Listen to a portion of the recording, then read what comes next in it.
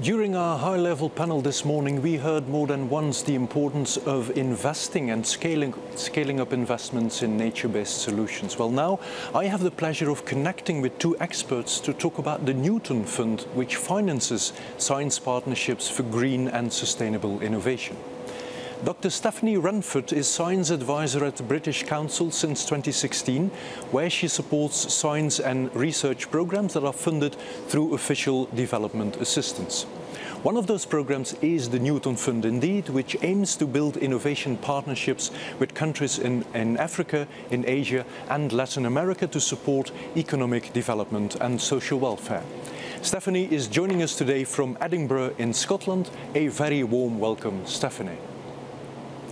And my second expert is Richard HAIGH, Professor of Disaster Resilience at the University of Huddersfield's Global Disaster Resilience Centre, which is a multidisciplinary team of researchers who work both in the UK and internationally to tackle disaster risk.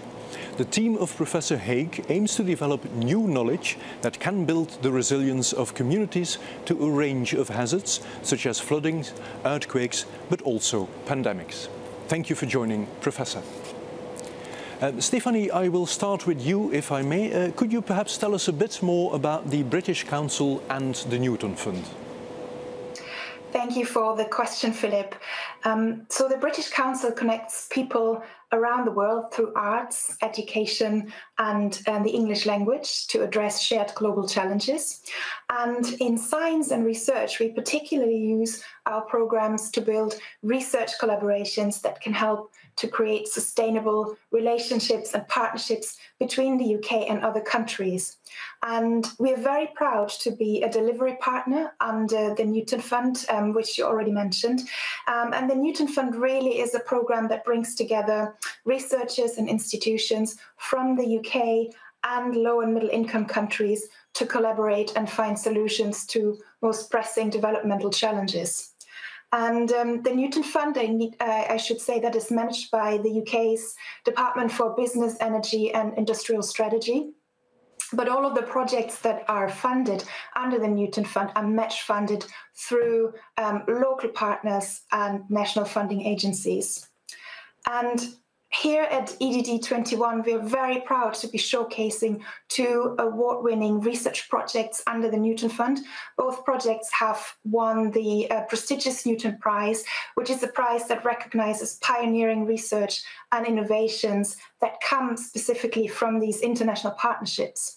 And one of the projects that we are showcasing at our stand is a collaboration between researchers in the UK and Colombia. And that team has discovered new ways to turn coffee waste into electricity. And the second project that we are showcasing at our stand is a UK-Indonesia research collaboration. And you'll hear about that from Professor HAIGH in a minute. And this project really explores how coastal communities in Indonesia can be protected from the impact of climate change.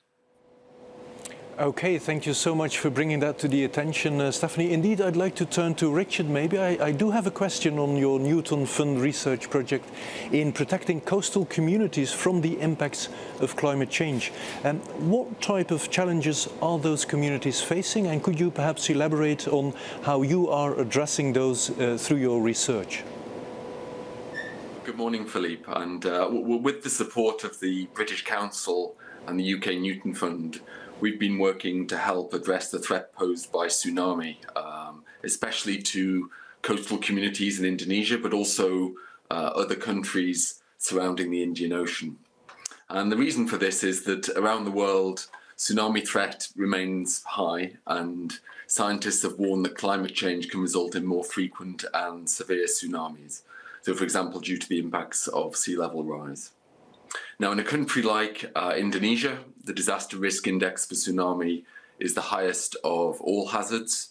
And this is because although they are relatively infrequent events, they're also potentially some of the most devastating. It's therefore vital that we help to protect some of the estimated 800 million people that live in coastal areas around the 28 countries in the Indian Ocean. So limitations in preparedness and early warning were exposed again, actually, by the two tsunami events that some of you may recall that took place in Indonesia in 2018. And they killed thousands of people, destroyed a lot of buildings and infrastructure.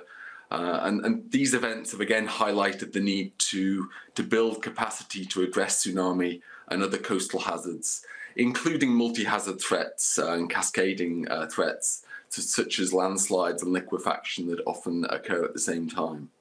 So our research is addressing the challenge specifically of how to ensure dissemination of effective tsunami warning messages and to improve the preparedness of communities to respond to those warnings.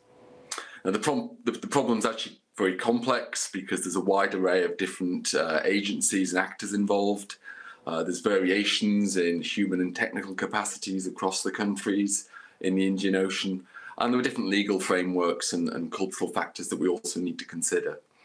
So, for example, we've been mapping the relationship between different agencies in the dissemination of early warning, and that will help to inform better coordination of these actors. We've also been looking at the barriers and the enablers for the next generation of tsunami early warning technology, such as that linked to the 5th generation of wireless communications, or 5G as it's more commonly known. I think we've also seen with the current pandemic that this has emphasised the need to continually update tsunami early warning systems so that they can be effective under developing constraints. So social distancing measures, stay-at-home orders that we've seen introduced around the world, they can also impact the early warning response as well if there was to be a tsunami event in those circumstances. So our work has been supporting the development of a more multi-hazard approach to early warning that can deal with this type of concurrent threat. Thank you, Richard, and indeed I'm a bit humbled to hear that your research touches upon the lives of more than 800 million people. We have a couple of minutes left in our interview, so I'd like to turn to you, Stephanie. That maybe you can quickly explain the outcomes of such partnerships, such as Professor HAIGH just explained, and also the tangible impact of those projects. Yes, thank you. So all of the projects that have received funding under the Newton Fund, including Professor HAIGH's, are usually addressing one or even more of the Sustainable Development Goals. And this really helps with poverty reduction, for example, through promoting social inclusion, through helping with economic growth in the partner countries we work with, and ensuring that there is environmental sustainability in the partner countries. The projects also have an impact on cultural relations. So when people, in that case researchers or scientists, collaborate across borders as part of a project, one of the good side benefits is that they usually develop a deeper understanding between people of different cultures and backgrounds. And that can, and we see that a lot in many projects, that really can support trust, in some cases peace, political decision-making, even diplomatic progress between the partner countries. And I think this is really important. So it doesn't only connect individuals, but it connects communities, and it connects, funders, policymakers at a higher level as well. And speaking of connection, so connection is really something that is at the heart of what we do at the British Council, connecting people from different countries all around the world. And we do that through programs like the Newton Fund, but also through other initiatives.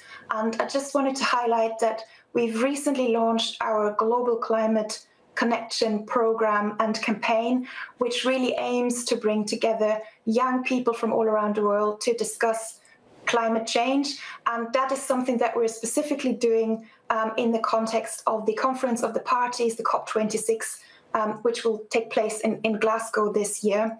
And it's a new initiative, and we'd really welcome visitors to our stand in the Global Village If people would like to find out more about the Newton Fund indeed, but also about the Climate Connection, please come and visit us in the Global Village. A very good idea indeed, Stephanie. Thanks for bringing that to the attention, and indeed I'm glad to see that the Newton Fund is connecting dots and building bridges. In light of timing, I need to wrap up the interview here, but thanks a lot Dr. Stephanie RENFORTH from the British Council and Professor Richard HAIGH from the University of Huddersfield. That brings us at the end of the first session and the start of a 10-minute break. We do have a lot more up our sleeves, so please either stay connected or rejoin this channel in 10 minutes. Do take the opportunity for this break to explore the networking opportunities or visit indeed the virtual stands on our EDD platform. I was also very happy to hear from Stephanie that the Newton Fund has supported a project in Colombia that transforms coffee waste into electricity. That will help our audience to stay powered up even if we run out of coffee. So I'll see you again in 10 minutes, in 10 minutes on this channel too. Thank you and see you soon.